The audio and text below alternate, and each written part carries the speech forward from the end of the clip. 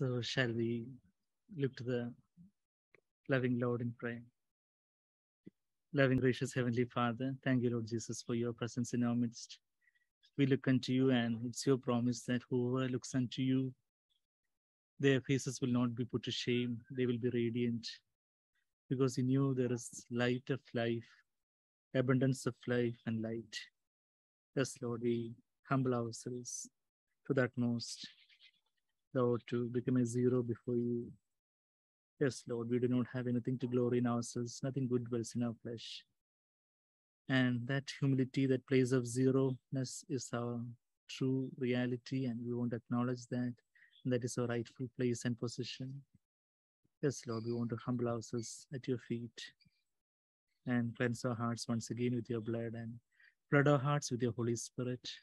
And Lord, give us your Spirit beyond measure, so that we can continue to behold your glory in the mirror of the Word of God, in our spirit, in that most holy place, in the true heaven, in the paradise, in the third heaven where you are dwelling, Lord. We want to be with you there as humble and contrite people, broken in our self-will and having no confidence in our flesh, but glorying in you and worshiping our Father in heaven. Yes, Jesus, we want to cling on to you. Fill us afresh with your Holy Spirit. Give us your living manna. Yes, Lord, we want that experience, the same experience that the disciples had when their hearts were burning, when they heard you, Lord Jesus. We want to hear from you the words that are spirit and alive. Help us, Father. Glorify your name. Lord, we want to decrease and we want you to increase. In Jesus' precious sweetest name we pray. Amen. Amen. So we had been beholding the glory of the Lord Jesus in the mirror of the Word of God in the book of Revelation in the last 2 weeks. And such a blessed book God has given us, a prophetic book. Because it is a prophetic book, it is given at the end of the Bible, after all the books, after all the epistles. Some scholars believe that probably it would be First John that would be written at last, the last book to be inspired and written would be First John probably. Some scholars find it might be the book of Revelation itself, but whatever be it, because it is a prophetic book after the epistles, it is compiled at the last book of our Bible. And we saw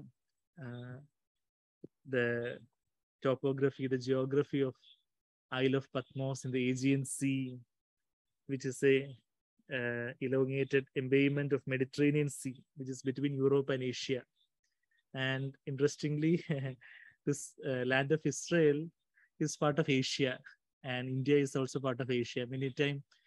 Many Indian people think that Christianity is a Western religion, but actually Israel, from where Christ came and from where the gospel spread to the uttermost parts of the earth, that Israel is part of Asia, and India is also part of that Asian continent, as we all know. And so Christianity is not a Western religion, but it's a heavenly way, Jesus being the only way, the way that the ladder that connects heaven and the earth, the way to the Heavenly Father in the heavenlies, Jesus being the way to experience that heavenly life, not just after death, but even while here on the earth, we can experience a heavenly life, a life of heaven on earth. There is a kingdom of heaven, kingdom of God. And John, in the island of Patmos, we saw that in verse 9, he was on the island called Patmos. So, the advantage of being in an island is that all around is sea, and he was in this rocky, barren island. And so there was nobody to talk to, but only the Lord is there. In one way, there are no other distractions. Many a time, God takes us to some island. Sometimes it can be a hospital bed, some sickness or some loneliness. Sometimes it can be this lockdown and quarantine and all that we all had to go through in the COVID times. It can be some pressurizing situation, some tribulation, some persecution that we face. And it is an island of Patmos where the Lord wants to reveal himself to us in a more fresh, more majestic way than we have ever seen. Of course, John the Apostle, he was probably the one of the closest apostles to Jesus. Of course, in one sense, he was the closest because even Peter did not dare to lean on Jesus' bosom. So, in that sense, he was the closest of Jesus' disciples. Peter, John, and James, of course, they were the closest. And John, even in a physical sense, also, he was, closest to the bosom of the Lord. And he continued to lean on the bosom of the Lord even after Jesus' ascension as his mighty apostle, planting many churches. And at the age of more than 95, he's writing this book of Revelation, this Isle of Patmos. And he was the godliest, no doubt, undoubtedly, unambiguously, unequivocally.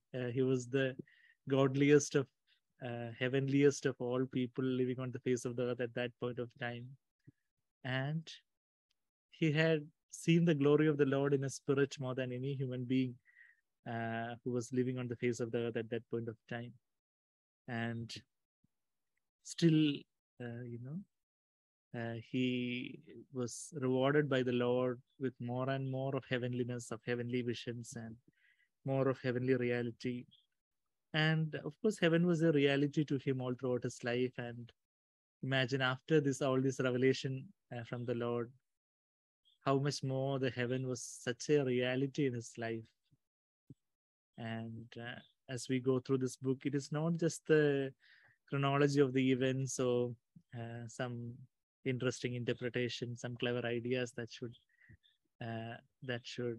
enchant us or that should thrill us, but rather all that thrills my soul is Jesus, as we rightly sing in that song.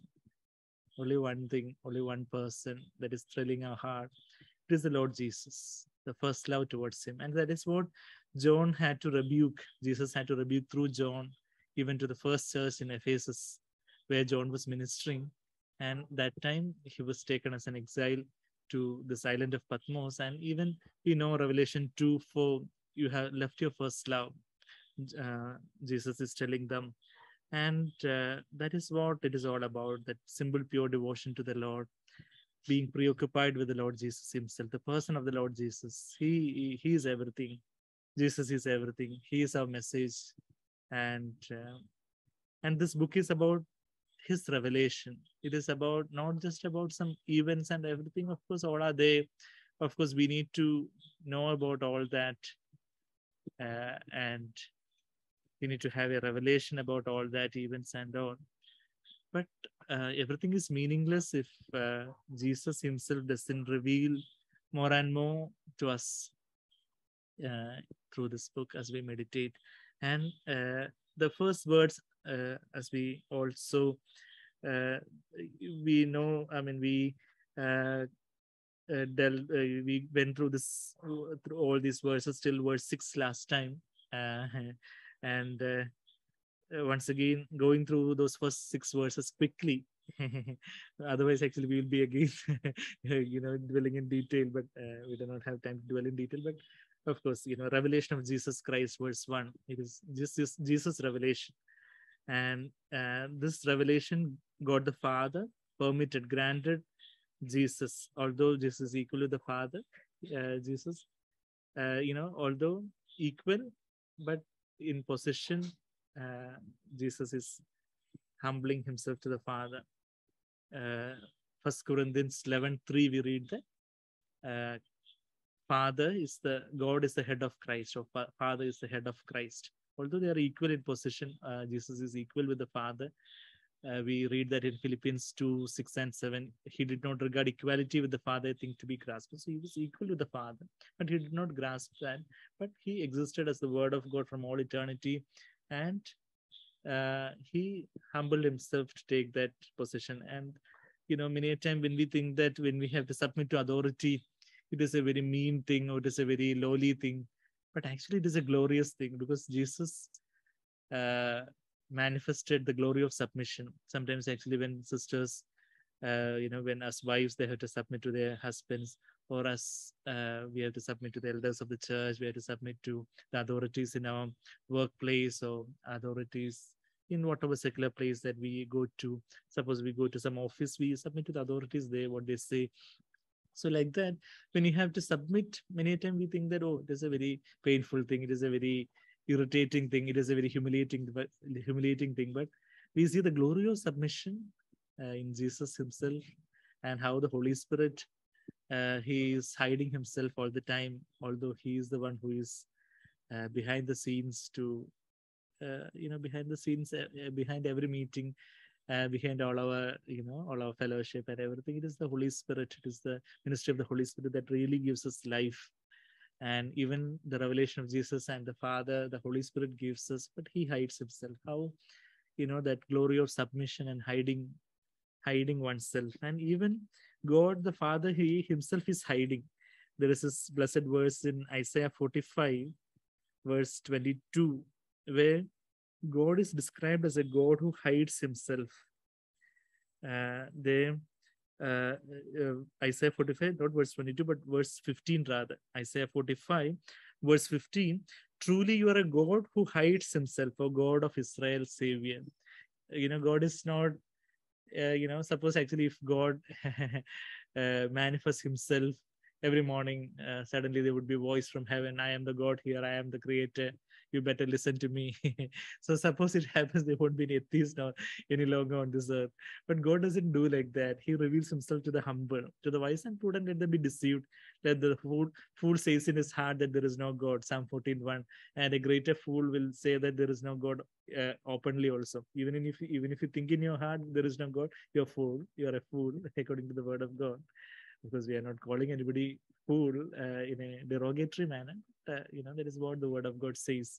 So even if you think there is a God, there is no God, even in your heart, if you say you are a fool according to the word of God, but if you say it openly with your mouth, you are a greater fool. But actually, let those people be deceived till Jesus comes again one day, or till they die, and when they are shocked to see the reality of eternity. So let them be deceived. God allows people to be hardened, and when they harden themselves, God also hardened their hearts. Just like God hardened Pharaoh's heart. When Pharaoh hardened his heart to the promptings of God, God hardened his heart. And that is what we read in the book of Exodus. And so like that, there are people all around us who are hardening themselves to the reality, to the truth of the light of the word of God. But God, you're a God who hides himself, and to whom does God reveal? Matthew 11:21, we always quote, I praise you, Father, Lord of heaven and earth, that you have hidden these things from the wise and the intelligent, but you have revealed these things unto babes, revealed all the heavenly realities, and everything is given as a revelation. And that revelation, that word, apocalypse, revelation, that is a apocalypse. Calypto means to hide with a veil, and the unveiling, revelation means that the veil is being rent, the veil with unveiled face beholding us in a mirror, as we read in 2 Corinthians 3:18. There is a revelation that should happen, but that will happen only if that veil, which is our self or our flesh, as we read in Hebrews 10:19 and 20, if that flesh or self is put to death, or other words, we humble ourselves and give ourselves unto the Lord as a living sacrifice. We humble ourselves and surrender ourselves. That is putting self to death. It is the Holy Spirit who can put self to death. We can only yield ourselves. We can, God has given us a willpower, which is something neutral, where we have a choice to either humble ourselves or to harden ourselves. In that willpower, if we choose to humble ourselves and surrender ourselves before the Lord, then it is a sword of the word of God with the fire of the Holy Spirit that will instill death in ourselves. If by the Spirit you put to death the deeds of the body, you will live. Romans 8:13. If you live according to the flesh, you will die. But if by the Spirit, it is only by the Holy Spirit that we can put to death the deeds of the body. That is, when we surrender ourselves as a living sacrifice, the Holy Spirit and the word of God, the fire and the sword of the word will instill death in ourselves, And to the measure there is a death and breaking or rending of ourself, rending of that veil, in that measure there will be that proportion, there will be a greater and greater fire of the Holy Spirit in our spirit. And there is a revelation. We would see Jesus more clearly, more and more clearly.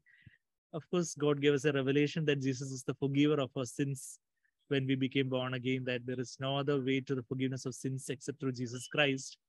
And we understood that God gave us that revelation, which is hidden from the rest of the world. So many millions of people in the world who do not have that revelation. Of course, we responded. Of course, the grace of God, the Holy Spirit, the grace of God, that is the power of the Holy Spirit that was prompting us, that was hovering over us, and we responded to that progressively or out, through many situations. God ministered to our hearts, and we responded to the prompting of the Lord, and we got that revelation that Jesus alone can forgive us, and we became born again. We surrendered ourselves, and we got cleansed by the blood of Christ. The Holy Spirit came into our heart, and we became a new being in our spirit. A new spirit was given to us, and the new spirit, that is the Holy Spirit, was Holy Spirit came into our hearts, came into a new spirit, and we became born again. And progressively, every step of growth in this Christian life is a matter of revelation. Just like we got a revelation that Jesus is the forgiver of our sins, we get a revelation more and more that only this Jesus can help me to overcome sin and to overcome the world, overcome this world system, overcome the self and the flesh. And only the Lord Jesus can help me to live like him. Only he can help me. I am so helpless. So through many failures and through many difficulties, the Lord will teach us that we can do nothing of ourselves. Apart from me, you can do nothing. John 15:5. That is a revelation that God has to give us more and more. And through each of the miracles that Jesus did, Jesus was trying to teach that revelation. He was trying to teach them that lesson. Of course, which they got as a revelation. Of course, more and more as after the day of Pentecost, when the Holy Spirit really came into them, and they became born again, and they became mighty witnesses of the Lord. And Jesus, as the book Revelation, the name of the book itself is Revelation, and this revelation is only given to the is first given to this bond servant John the apostle. We read there that revelation that God granted Jesus to show to his bond servants, only to the bond slaves, those who are completely surrendered to the Lord. If they not to the people who wants to have all this maximum in this world, and of course whatever minimum to enter the kingdom of heaven, they want to do that. They want maximum of this world as well as of the heaven. Then actually, not to such people, but those who really want to give themselves totally to the Lord, those who want to be wholehearted disciples for the Lord, those who want their life to count for the kingdom of the Lord, those who want to fulfill the calling that God has given them in the body of Christ. So to those people, to his bond servants, this revelation about the things which must soon take place, quickly take place, and to reveal to these bond servants, Jesus sent and communicated, signified, semeno, to signify with many signs. He communicated this through his angel to his bond servant John. And John, who is this John? John the apostle, who testified to the word of God and the testimony of Jesus Christ. By his life, he testified to the word of God and to the testimony of Jesus Christ. That expression we see not only in this verse 2, but also in verse 9, because of the word of God and the testimony of Jesus. And we also see this verse again in Revelation 12:17. There is about the end time church. Revelation 12:17. The devil was enraged with the woman, that is Israel, and went off to make war with the rest of her children. The first offspring, that is the Israelite Jewish people. And when he couldn't succeed there, he was making war with the rest of her children, that is the church. Church is also called the offspring of the woman Israel, because the church was born through Jesus himself came as a Jew, as a descendant of Abraham. And all the 12 apostles were also, including Apostle Paul, they were all from Jewish race, and so through Abraham's descendants only the gospel came to the rest of the world, and we are all spiritual descendants of Abraham. So we are also the rest of our children who keep the testimony, who keep the commandments of God, and hold to the testimony of Jesus.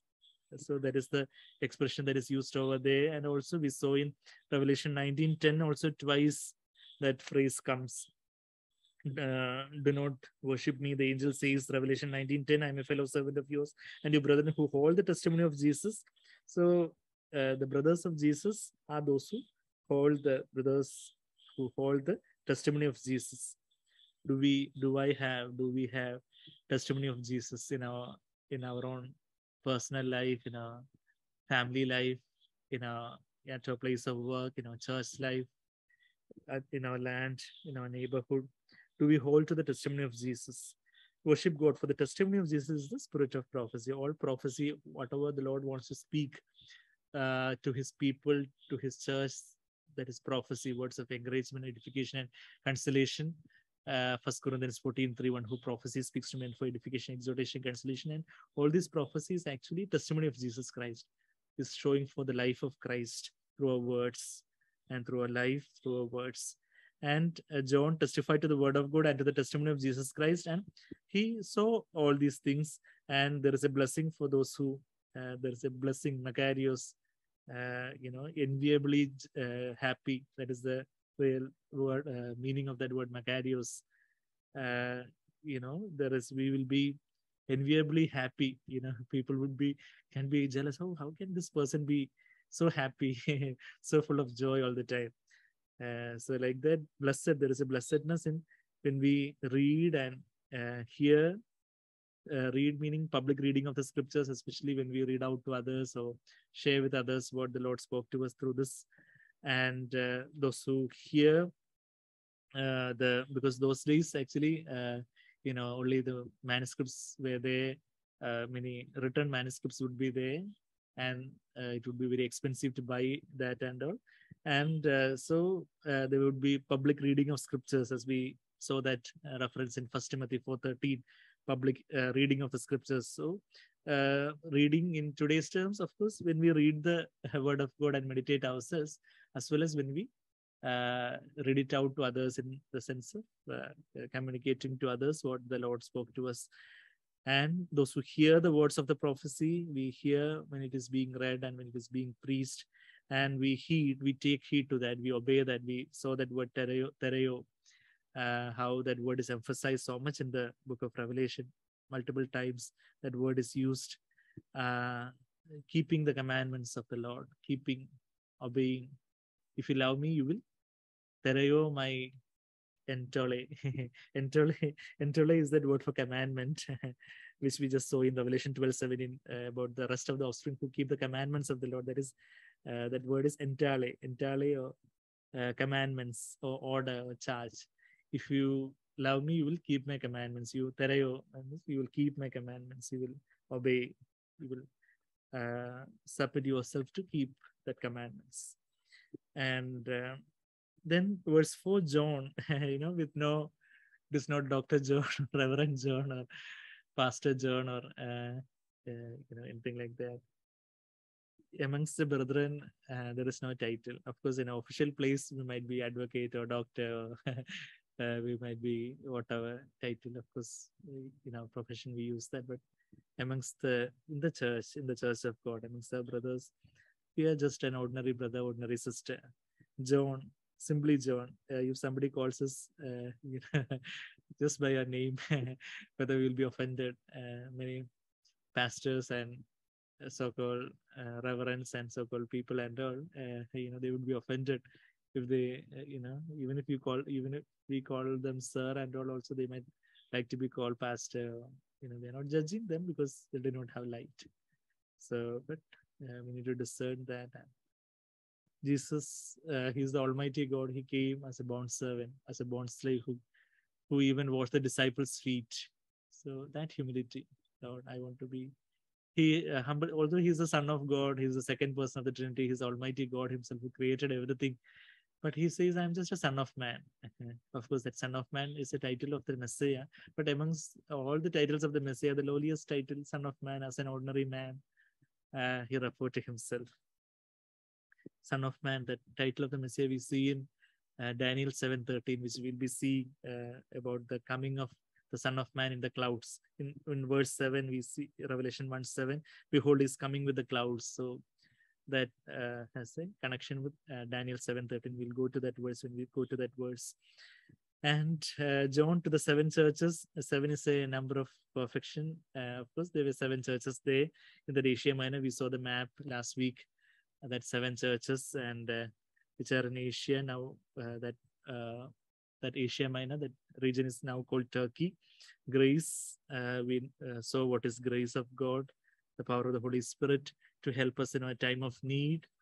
The power and help of God through the Holy Spirit that strengthens our spirit and meets our every need, especially in times of temptations and trials. And this grace he gives to the humble, receiving which we can overcome sin. That is the grace of God. That's the scriptural definition of the grace of God. It's not just the unmerited favor of God, because unmerited favor of God, even unbelievers receive, even worldly people receive, even they are able to breathe, they have health and money and everything is unmerited. They do not merit anything. That is unmerited favor of God. So grace is not unmerited favor of God. That is a man-made definition of grace. But true grace, as we see in the scriptures, is as an acronym, people say God's riches at Christ's expense. Of course, what are God's riches? So if we see in the scriptures, it is the power of the Holy Spirit that helps us and empowers our spirit in our time of need, especially in our times of temptations and trials. And this grace God gives only to the humble. Even saving grace also, when we humbled ourselves as a little child, then only we could be forgiven. We came to the Lord as a little child. Lord, I cannot earn the forgiveness of sins by my own charity deeds or my own righteousness or my own religiosity. But Lord, I need your forgiveness. We humbled ourselves. God helped us. The Holy Spirit helped us. There was a prompting of the Holy Spirit, but we responded to that. Our part was there. So even to become born again also, there was a certain level of humbling that should happen. And even to grow in the grace of the Lord also, more and more, as we become more and more humble, more and more of the grace of the Lord, the power of the Holy Spirit, and more we'll become more and more Christ-like and heavenly minded. That is the growth in the kingdom of heaven. Grace to you and peace. The power of the Holy Spirit, especially peace of God.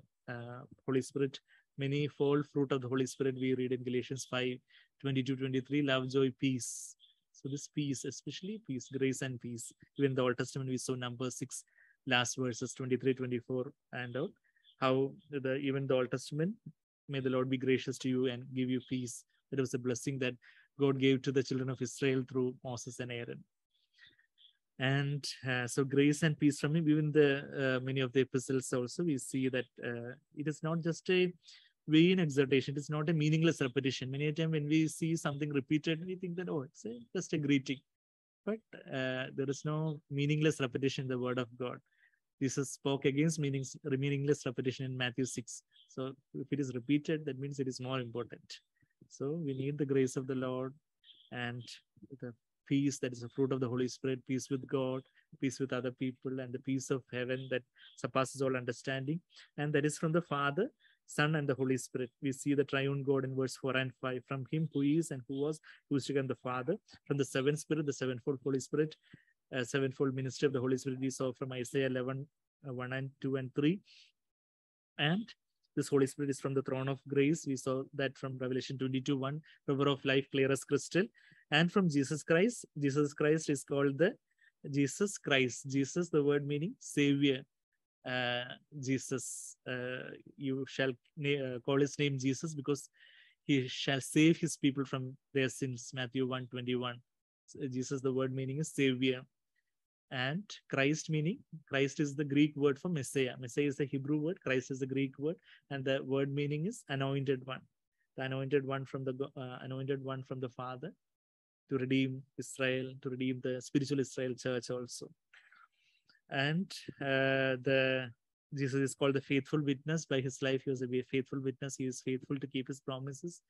In these end times, we need to see the trustworthiness of Jesus as a faithful witness, and also as a faithful witness in terms of how he lived his life as a faithful witness of the Father.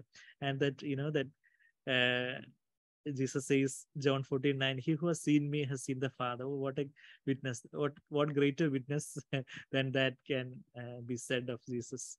And if people can say about our lives, oh, when I see this brother, this sister, I'm reminded of Jesus. Like that, some story, whether it is a real story, we don't know, about that blind girl who was selling apples and at the railway platform, and many people were going, and somebody tripped over those apples, and all those apples got crashed, and hurried to catch the train. Some young man, and so many people were there, but one person came, and he paid for all those crushed apples and paid more than that. And she asked, "Are you Jesus?" Because she's a blind person, so when they see the life of Christ, they mistake us. Are the people in the world mistaking us for Jesus? Jesus' mercy and compassion.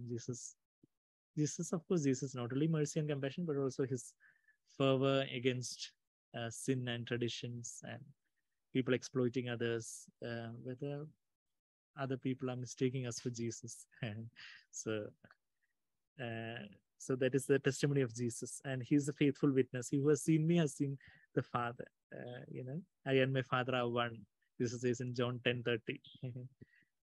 So may the Lord help us to be his faithful witnesses. And he's the firstborn of the dead. He's the first one to rise again from the dead, never to die again. And he's the ruler of the kings of the earth. What a great encouragement. He's the perfect controller.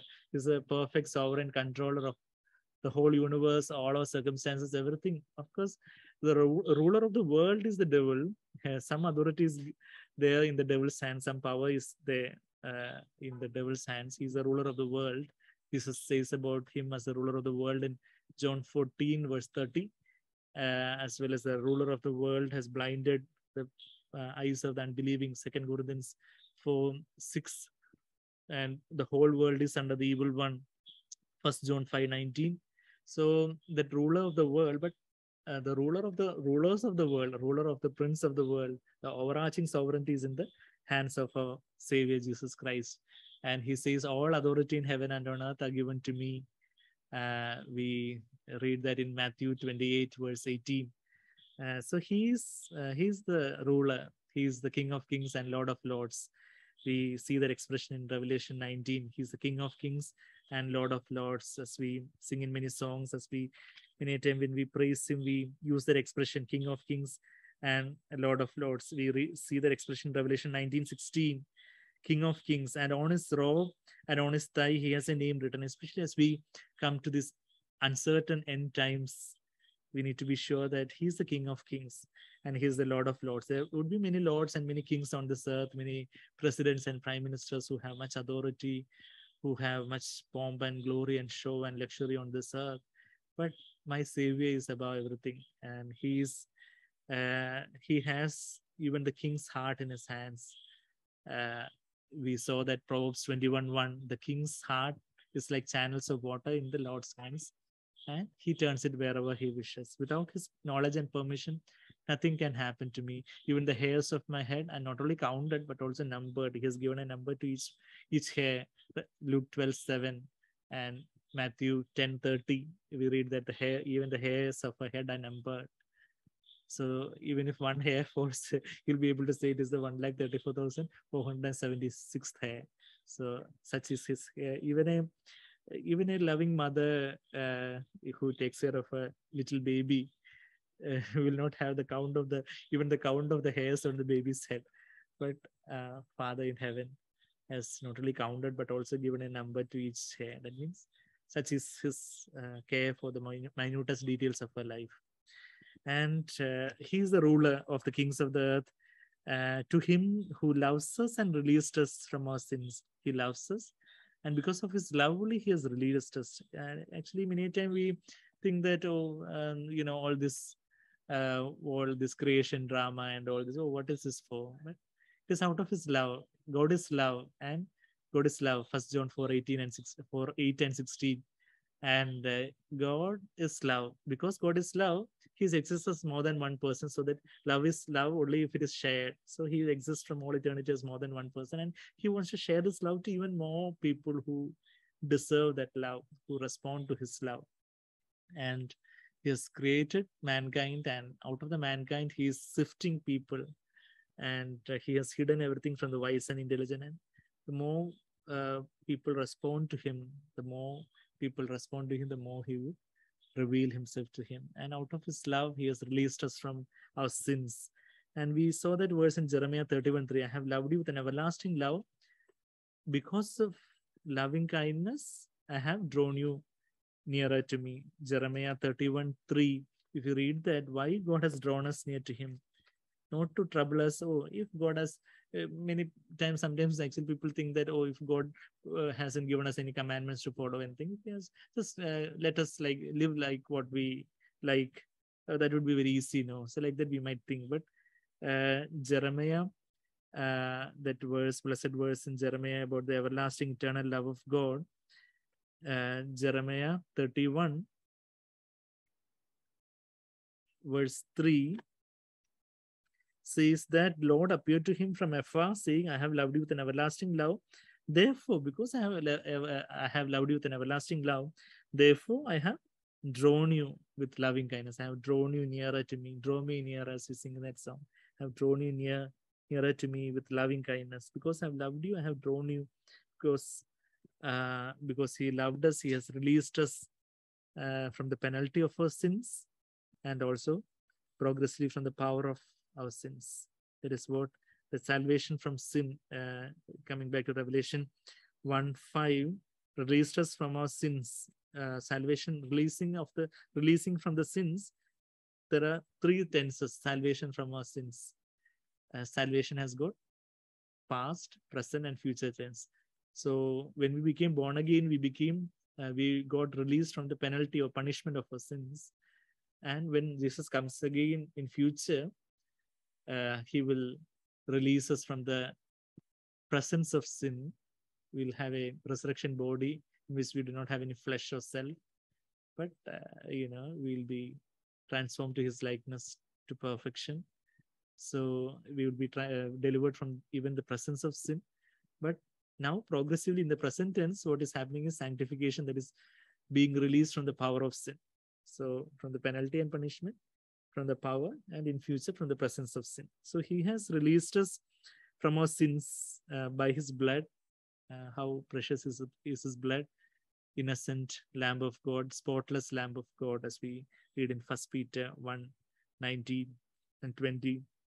The spotless Lamb of God. How Jesus, although he came as a man, although he was tempted in all points as we are, he kept himself, he humbled himself to the utmost, and he was a zero before the Father all the time. If he had a little pride or little exalting himself even for a fraction of a second, any point in his life, he would not have become the perfect Lamb of God, spotless Lamb of God, and he would not have been the perfect Lamb of God, ready for a perfect sacrifice on the cross.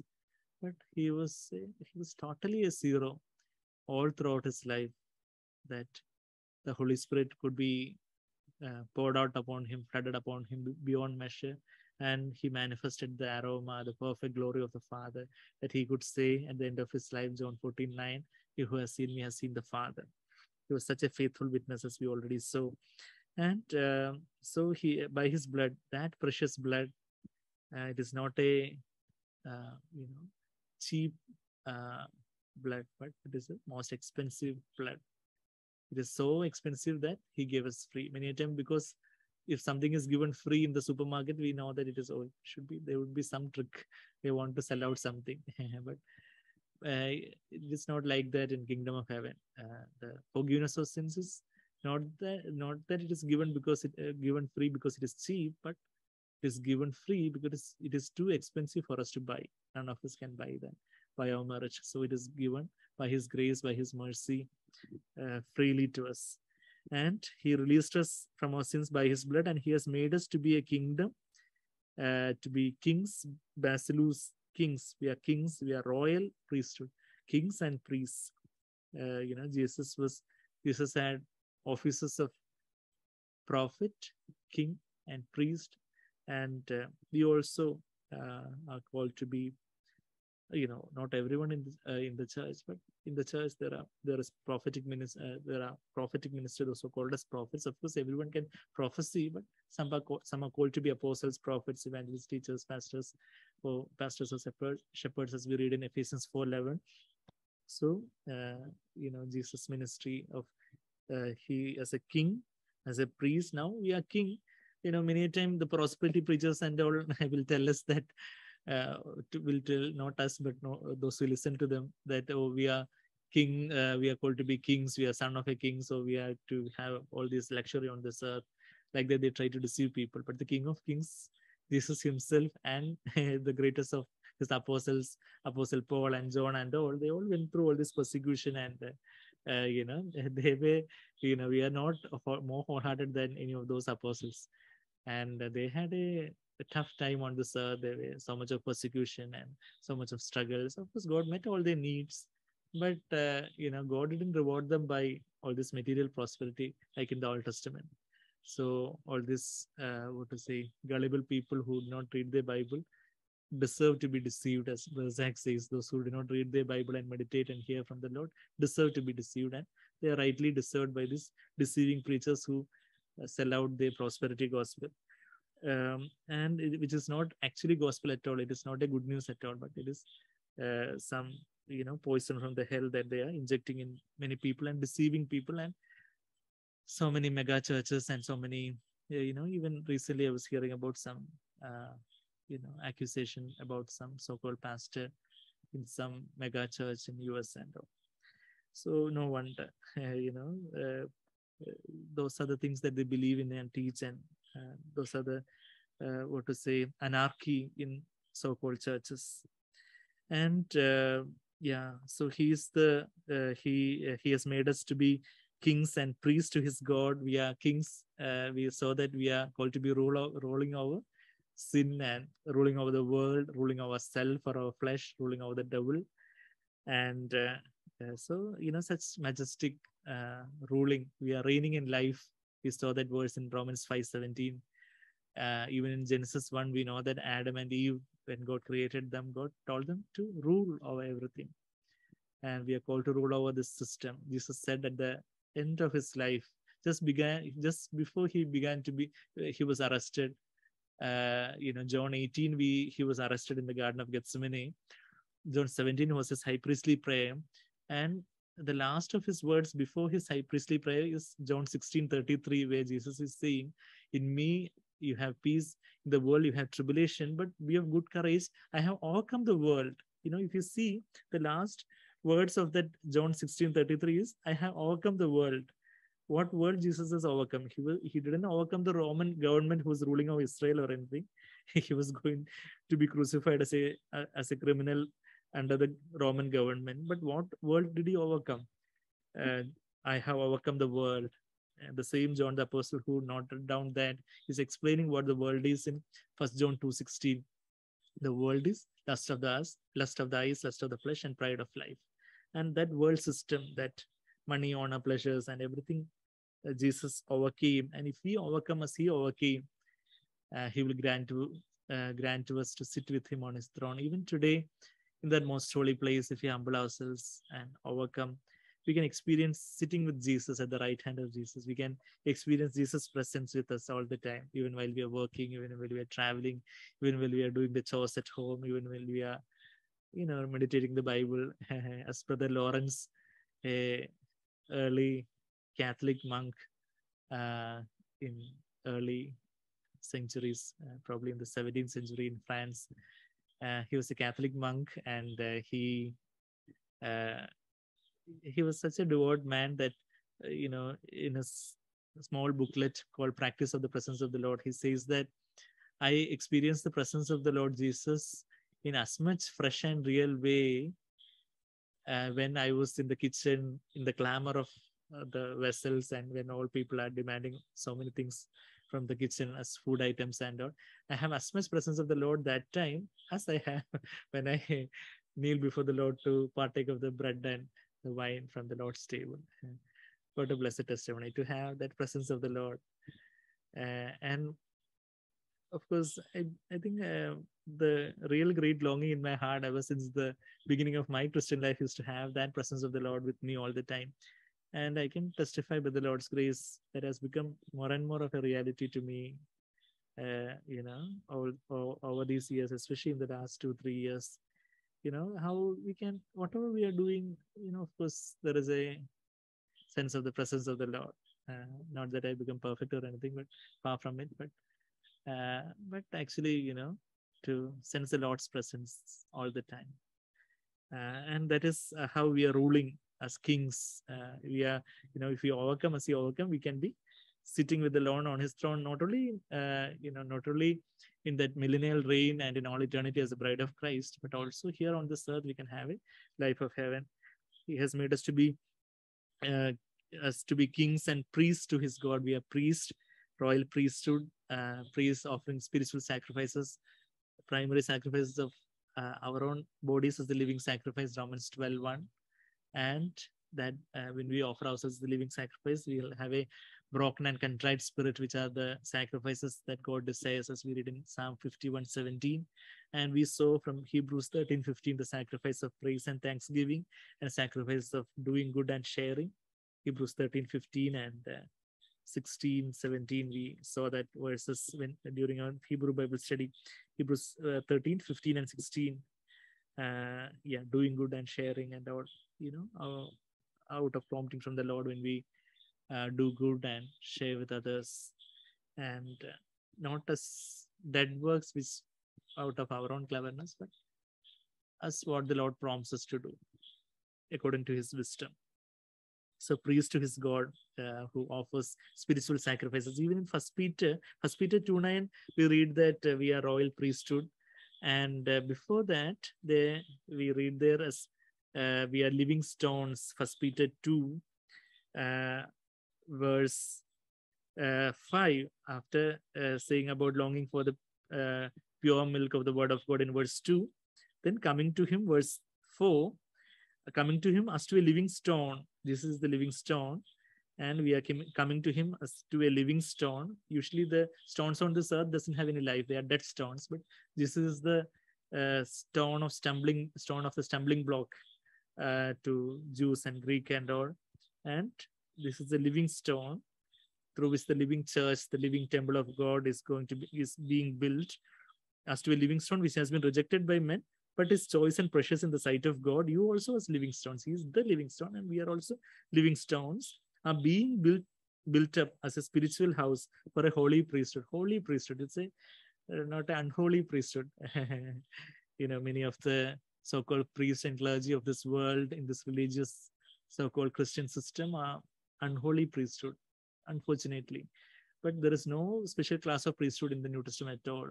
They are taking us to BC times when they claim themselves to be priests. But every born-again child of God is a priest, whether you are a brother or a sister. Even the Old Testament, the Levites, only the men were priests, and that too they were to be born in the Levite race. But now we are priests according to the order of Melchizedek, which is a higher priesthood than the order of than Levitical priesthood, because Melchizedek was given tithe even by Abraham, the patriarch, from whom the Levites descended. We saw that in Hebrews Bible study. So we are being built up as a spiritual house. It's not an earthly house, it's a spiritual house for a holy priesthood. A holy priesthood, what a blessed adjective that is used over there, to offer spiritual sacrifices, and that should be acceptable to God through Jesus Christ. Only through Jesus Christ we can offer, not on our own merit. In the name of Christ, we pray and do everything. Whatever you do it in the name of the Lord Jesus Christ. We read in Colossians 3:17. Whatever you do or speak or everything, do it in the name of the Lord Jesus. Because Lord, not on my own merit or standing, I'm doing. By the blood of Christ, I've been cleansed, and by the Spirit of God, in the name of Christ, as Christ would have done, Lord, I'm doing that as unto you. And and then it is written about the choice stone, verse 6 and all. The stone visible as rejected, verse 7. Stone of stumbling and a rock of offense, verse 8. And verse 9, you are a chosen race, a royal priesthood, a holy nation, a people for God's own possession, a peculiar people, as KJV translates it, so that you may proclaim the excellencies of him who has called you out of darkness into his marvelous light. So this royal priesthood, our ministry said over there, is to proclaim the excellencies of him through our life and through our words, who has called us out of darkness into his marvelous light. Suppose everything is dark all around, and some people are chosen to come out of the darkness into that room which is full of light. So we'll be so happy. The whole world is full of darkness, and we are called to be in the light, and we in the light are proclaiming to the dark world and also to people who are lesser light than us, about the excellencies of him who called us out of the darkness into his marvelous light. And we were not a people. Verse 10, you once were not a people.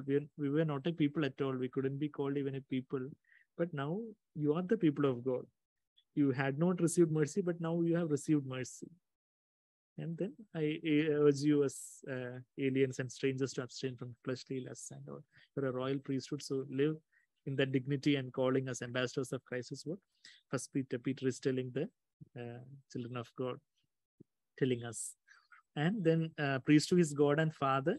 So God and Father, I was reading that Final Triumph book, and Brother Zach was referring John 20:17 there. God and Father. That reminds us of Jesus introducing the Father in a fresh way to us after his resurrection. Before the resurrection, he said, my Father, and sometimes he said, your Father. But after the resurrection, something happened, and we became younger brothers and sisters of Jesus Christ. Oh, what a blessed privilege to be born into the family of God. Suppose actually we are born into some royal family, some kingly descent, like the there are in the England and all. Now also there are queen and prince and all. Now, so people would be, oh, if I was born into that family and all. But we are born into a greater family, the family of God himself. And John 20, Jesus says to Mary Magdalene, to the first witness of Jesus' resurrection, Mary Magdalene, a sister who had such a terrible background, from whom 7 demons had been cast out, as we read in Luke 8:2. And Mark 16 also, we read about Mary Magdalene, from whom 7 demons had been cast out. So such a terrible past she had. And she became so wholehearted for the Lord, and she was the she would have been the humblest over the lot over there, that Jesus revealed himself. Jesus reveals himself to the humble. So even Peter and John didn't have that privilege, although they came close to that, but they ran back to their homes. John 20, we read there. But to Mary Magdalene, who persisted, who persevered. Now today, that Revelation 1:9, we read about John, that fellow partaker in the tribulation and kingdom and perseverance. So of course in John 20 he didn't have that much perseverance, but later of course he would have repented. He would have they all would have felt sorry. Oh, we should have stayed there longer to see Jesus risen. Mary Magdalene had that privilege and honor. So but of course we learn from our mistakes. So John also didn't condemn himself, but he persevered. So to Mary Magdalene, Jesus is saying, stop clinging to me. John 20:17. For I have not ascended to the Father, but go to my brothers, my brethren, my brothers and sisters, and say to them, proclaim to them the excellencies of him who called you out of darkness to the marvelous light. That is what say to them, verbalize to them. I ascend to my Father and your Father, and my God and your God. My Father and your Father. What a great honor! This is the second person of Trinity, and he's saying, my Father and your Father. You're my brothers and sisters. Go to my brothers and say, they're all my brothers and sisters in Christ. All those who want to do the will of God, these are my brothers and sisters. Jesus says in Luke 8:21, those who do the will of God. They are my brothers and sisters, not those who call themselves Christians, or not those who call themselves Lord, Lord, but those who do the will of God. Lord, I want to deny my will. In order to do the will of God, of course, we need to deny our will. We need to surrender our will to the Lord, ourselves to the Lord, and say, Lord, we want to do your will. And then we are rising up to our calling as brothers and sisters of Christ. Of course, when we become born again itself, we are brothers and sisters of Christ. But to be really, he is not ashamed to call us his brothers. We read in Hebrews 2. So if we want to do his will, if we are surrendered ourselves to do his will, he won't be ashamed to call us his brothers. Otherwise, if we are ashamed to acknowledge him before others, he will also be ashamed to acknowledge us before the Father and the angels, he says in Matthew 10. So I ascend to my Father and your Father, and my God and your God. So that is my God. And here we read God and Father. Revelation 1:6, to him be the glory and dominion forever and ever. Glory and dominion. Glory, we saw that word doxa in two senses. It is used as when it refers to the majesty of God, everything to the glory of God. In that sense, actually, Isaiah 42:8, I will not share my glory with with another. We cannot touch the glory of God. All glory, majesty belongs to God himself. That is only for God.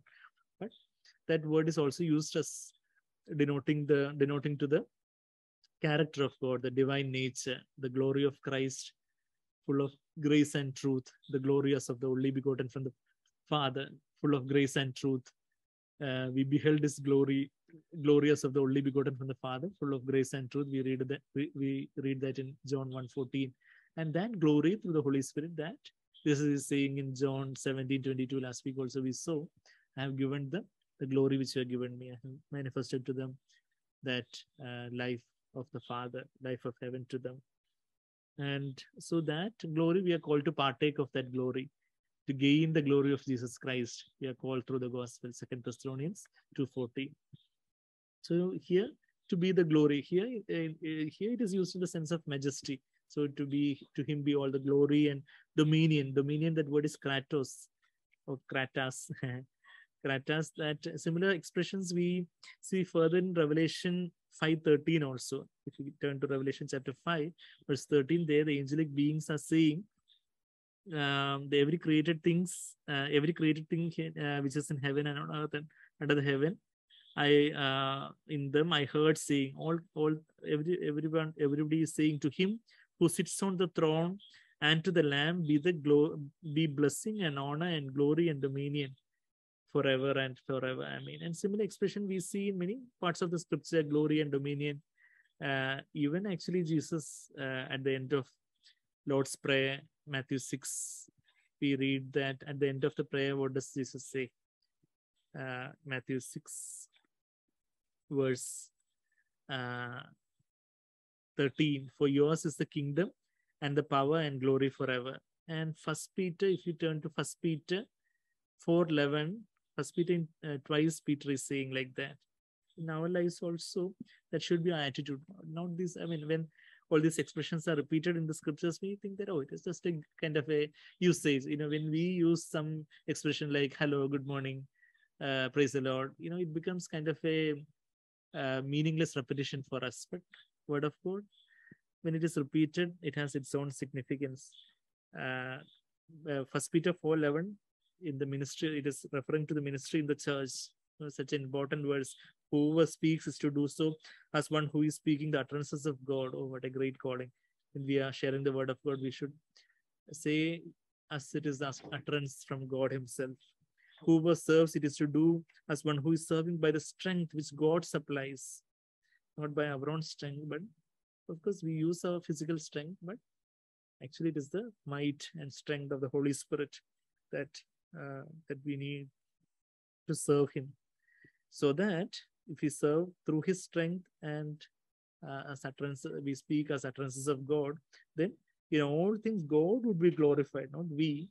Not that, I'm such a great preacher, such a Bible scholar has come, such a great sweet singer or so-called worship leader has come. But no man should be glorified. No flesh can boast before God. 1 Corinthians 1:29.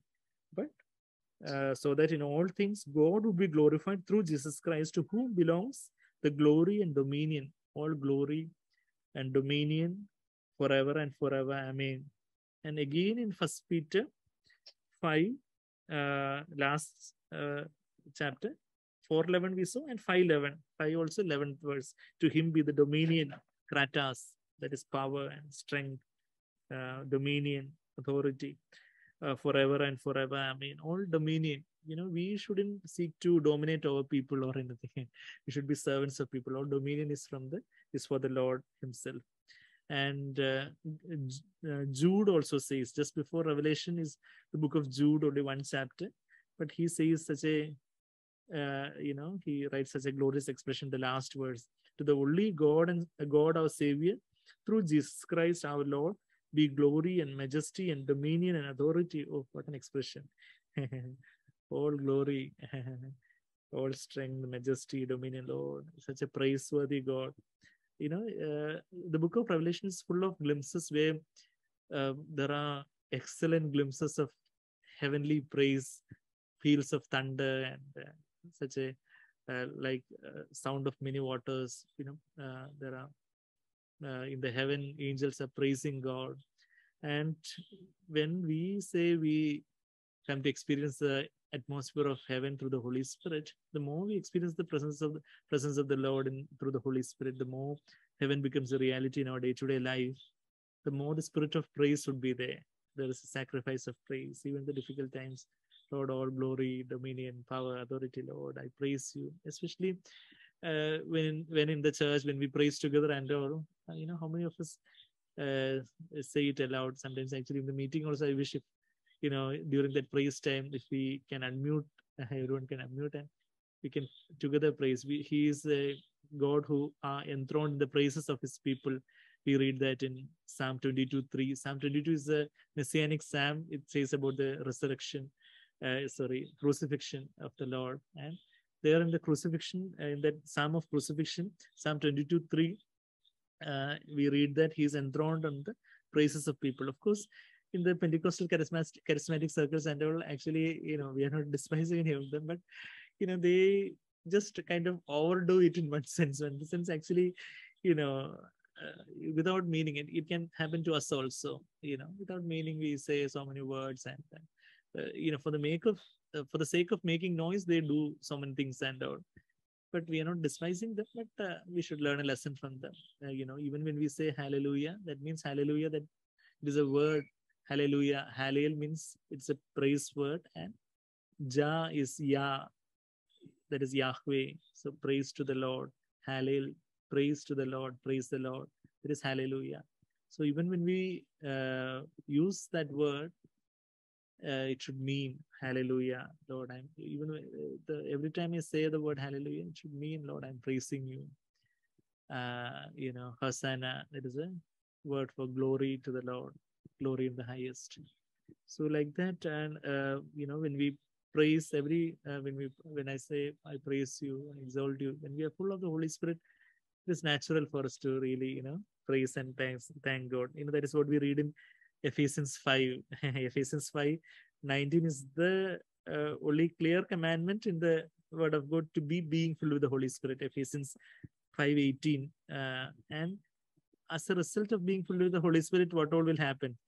There we read that Ephesians 5:18, do not get drunk with wine, do not be controlled by wine, that is dissipation, but be controlled or be filled with the Holy Spirit. And when you're full with the Holy Spirit, you will be speaking to one another. Verse 19, Ephesians 5:19, you'll be speaking to one another in Psalms. That means actually even in your personal conversation, there would be scriptures that would be coming. There would be some lines of the songs that would be coming. I believe, it is an experience of all of us. And here there would be psalms and hymns and spiritual songs, singing and making melody. There is a song in our heart. There will be a praise of song, song of praise, and even singing and making melody with your heart to the Lord, always giving thanks for all things in the name of our Lord Jesus Christ, to God, even the Father. And we see in Matthew 26:30 that even before going to the cross, Matthew 26 verse 30, before going to the cross, Jesus is singing a hymn. And what is hymn? Anytime I thought that sing hymn means actually it's a long song is called hymn. But actually when I saw the meaning of hymn in that Webster dictionary, hymn means a song of praise and thanksgiving. In Malayalam, it's called Stotram Padiya Session. In English, it is after singing a hymn. So that means Jesus was actually singing a song of praise to the Father. And he went out to the Mount of Olives and then, to the Garden of Gethsemane and then being arrested and everything. So even before going to bear the cross, he's praising the Father. So that is the spirit of praise, spirit of the sacrifice of praise, even in the midst of all difficulties and agony. And or there is a spirit of praise over there.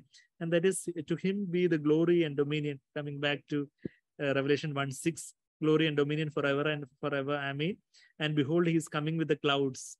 Jesus himself says that he will come in the clouds. In Daniel 7:13 is a blessed verse that reveals to us the title of Messiah, which Jesus chose to use often. Daniel, the book of Daniel. Of course, the book of Daniel gives us much glimpses of the end times and all. Book of Daniel, chapter 7, verse 13. I kept looking in the night visions, and behold, with the clouds of heaven, one like a son of man. That son of man, that expression comes over there. Even Ezekiel uses that word, son of man.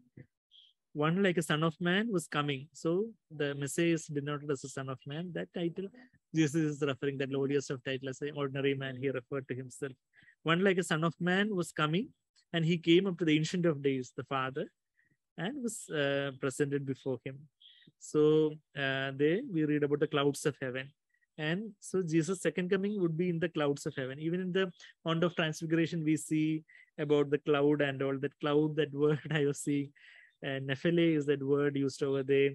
And Nephos is a related word, which means cloud or dense multitude. That is a word used in Hebrews 12:2, cloud of witnesses and all, 12:1 rather. And Jesus himself prophesies to his disciples, as well as before Caiaphas, the high priest and all, that the Son of Man, you will see the Son of Man coming in the clouds. If you want to turn to some of those verses quickly, in Matthew 24, Jesus says there, Matthew 24, there in verse 30, when disciples are asking Jesus about the signs of the end times, he says, and then the sign of the Son of Man will appear in the sky, and then all the tribes of the earth will mourn, and they will see the Son of Man coming on the clouds of the sky with power and great glory. And similar expression we see him telling before the high priest also. Matthew 26 is a long chapter, verse 64. Verse 63, the high priest said to him, high priest Caiaphas, verse 57, Caiaphas, the high priest, and Caiaphas is saying to him, I adjure you by the living God that you tell us whether you are the Christ, the Son of God. Jesus said to him, you have said it yourself. Nevertheless, I tell you, hereafter you will see, verse 64, the Son of Man sitting at the right hand of power and coming on the clouds of heaven. And we read similar verses in Mark's Gospel, chapter 13, verse 26 and 14, verse 62, the similar verses, corollary. And Luke 21, we'll turn to that verse in Luke 21. Luke 21, 17. There we read, Luke 21, 27 rather, not 17, 27. Then they will see the Son of Man coming in a cloud with power and great glory. And Acts 1:9, we read that when Jesus ascended to the heaven also, this cloud, a cloud is taking him. There we read in Acts 1:9. Acts chapter 1, verse 9. And after he had said these things, he was lifted up while they were looking on, a cloud received him. Not cloud taking him, but a cloud receiving him out of their sight. And then the same, that Nephele, that word is used as the pillar of cloud when it is used in 1 Corinthians 10:1 and 2, pillar of cloud that led Israel. That word is used over there. And in First Thessalonians, Paul the Apostle also is saying about we being taken into the clouds. Our our privilege. First Thessalonians, chapter 4.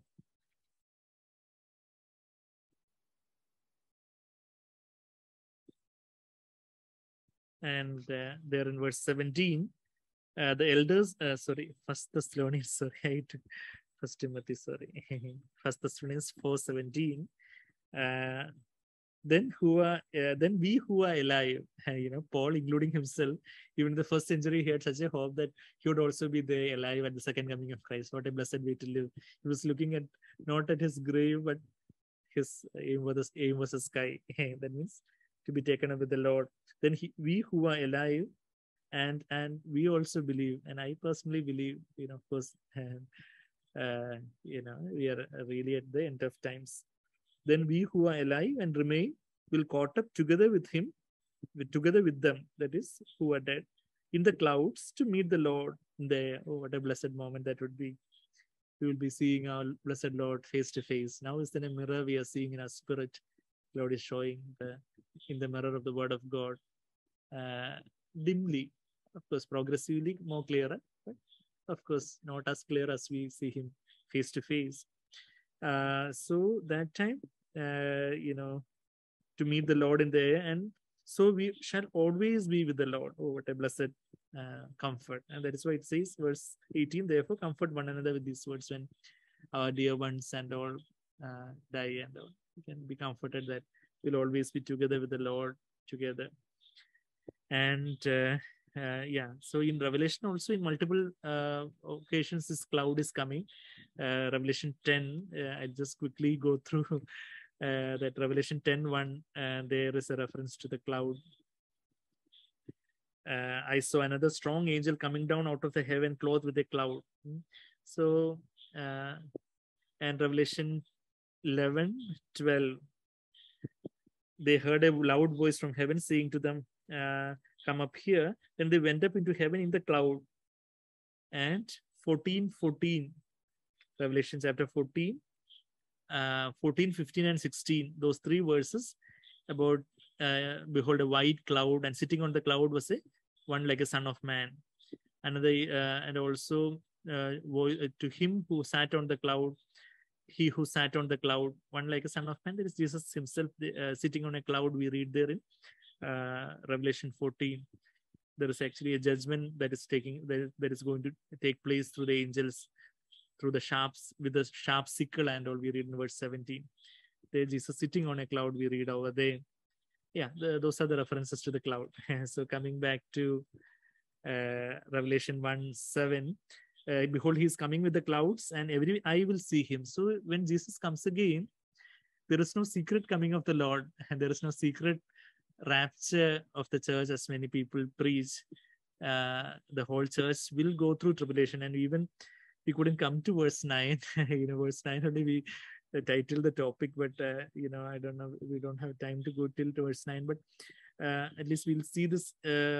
Jesus himself says about how he would come in Luke 17. Luke 21 we saw, and Luke 17, Jesus himself saying there in verse 24, for just like the lightning, when it flashes out of one part of the sky, shines to the other part of the sky, so will the Son of Man be in his day. When he comes, he'll come in such a way that every eye will see him. That is what we read here also. There is no secret rapture of the church. Anytime many people have so many arguments about, about the pre-tribulation rapture and all. But actually, I would say that not just because Brother Zach says, but I know that I'm personally convinced from the scriptures that church will go through tribulation. Of course, on our own, left to our flesh, none of us like tribulation. But when we without any prejudice, without any preconceived ideas, when we look to the Word of God, we see that clearly. And one of the clearest portions where we read that the church will go through the tribulation is in 2 Thessalonians. We'll just quickly go through before we finish today's portion. 2 Thessalonians chapter 2, verse 1 says about the rapture, coming of our Lord Jesus Christ and our gathering together to him. Our gathering together to him is rapture. And Paul is saying that we request you, brethren, with regard to the coming of our Lord Jesus Christ, 2 Thessalonians chapter 2, verse 1, to the coming of our Lord Jesus Christ and our gathering together to him, that you not be quickly shaken from your composure or be disturbed either by a spirit or a message or a letter as if from us, to the effect that the day of the Lord has come. So the day of the Lord is synonymous there to the day where Jesus comes back and when we are raptured. Many a time the pre-tribulation people will be splitting this day of the Lord and the rapture and secret coming and all. They will, they take a lot of efforts to misinterpret the scriptures actually. So, but actually the scripture is very plain and simple. Even children can understand. So, God has hidden these things from the wise and the intelligent and revealed them to babes. So you should not be quickly shaken. Then Paul says, it is so crystal clear there in verse 3, let no one in any way deceive you, for it will not come unless. It will not come. That it will not come is not there in the original Greek, but that unless, that means, unless is that word is may, that means no, not lest. So unless, or KJV says, except the apostasy or falling away comes first, and the man of lawlessness is revealed, the son of destruction. I was comparing many scripts, Bible translation in the My Sword Bible app, and all translation is crystal clear that in Malayalam translation, but actually it is not that crystal clear, unfortunately. As in many instances, Malayalam Bible, in some portions it is excellent translation, but some portions, some ambiguity, we cannot blame them. Many years ago it was translated. So let no one in any way deceive you.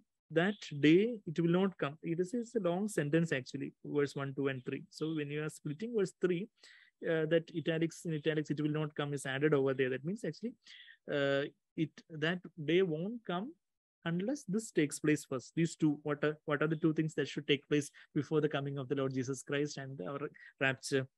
First, apostasy has to come. Apostasy means falling away. Falling away. Apostasy, the word meaning is falling away from the faith, falling away from the true faith. And we see that apostasy, many people fall away from the true faith to a false faith in the prosperity gospel, in the health and wealth gospel and all.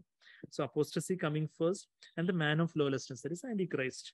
The Antichrist is revealed, the son of destruction. So Antichrist will be revealed, then only rapture will take place. So when Antichrist is revealed, 7 years reign would be there. First 3 years there would be apparent political peace, and the latter the first 3.5 years apparent political peace, and the latter 3.5 years there will be persecution against Jews and cold-hearted Christians. And so this day of the Lord, this rapture would not occur before this man of lawlessness is revealed. So crystal clear. I don't know how scripture can be more clearer than that, but still people who wants to believe in a lie will choose to believe that. And even in 1 Thessalonians 5 verse 2, many people say that, oh, Jesus will come like a thief. Oh, so that means he will come secretly. But actually he will come like a thief for the unbelievers actually. That is what we read in 1 Thessalonians 5, 2 and 3 and 4. For you yourself know fully well that the day of the Lord will come just like a thief in the night. And verse 4 says, but you, brethren, are not in darkness, that the day of the day would overtake you like a thief. You are to be the bride of Christ, and you are not in the darkness. God has called us to marvelous light from the darkness. We saw that in 1 Peter 2:10.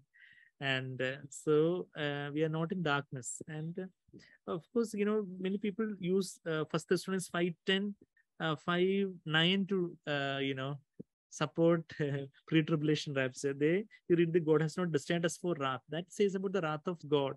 So tribulation, great tribulation is actually the wrath of the Antichrist, wrath of Satan and the Antichrist and the false prophet against the church of God. That is the wrath of man and the devil.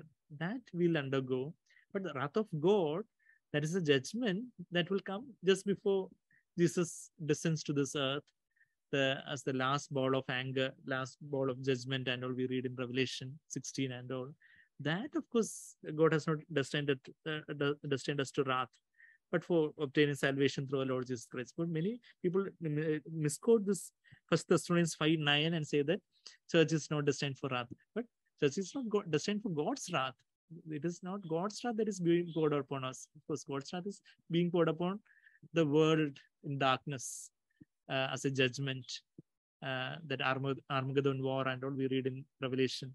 But man's wrath, that is Antichrist's wrath, devil's wrath, and the false prophet's wrath and all are against the church and the Jewish people in those last 3.5 years during that period of great tribulation. So that's why John himself says, as a fellow partaker in the tribulation. So here, we see in Revelation 1:7 that every eye will see him, and even those who pierced him, everyone will see him. And those who pierced him are the Jewish people, the land of the nation of Israel. They are the ones who pierced Jesus. A soldier came and pierced him. In John 19, we read the Israelites only gave him over to be pierced. And all the tribes of the earth will mourn over him. All the tribes of the earth, those who are earth dwellers, will be mourning over him when they come. Oh, we read in Revelation 6, that note, Revelation 6:15, the kings of the earth. There is a prime ministers and presidents and the great men and the king, rich people and the commanders and the rich and the strong and every slave and freeman hid themselves in the caves. Revelation 6:15, and among the rocks of the mountain when Jesus is coming.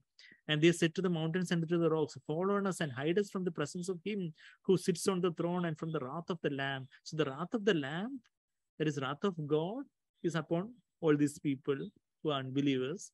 But, the devil's wrath, he would be having wrath against us during the Great Tribulation. Revelation 6:17, for the great day of their wrath has come. The great day of their wrath has come. Wrath where they are reaping the consequences of the wrath. And who is able to stand? So such a terrible, now we call Jesus our bridegroom, our friend, and his eldest brother, but he's a great, mighty king. King of kings and Lord of lords, wrath of the Lamb, and the great people of the world are hiding in caves, and they are telling the mountains and rocks to fall on us and hide us from the presence of this wrath of the Lamb. We cannot imagine that wrath of the Lamb. Lamb is a very meek creature, meek animal, but wrath of the Lamb of God. He's the Lion of Judah and the Lamb of God. So such a majestic God we serve.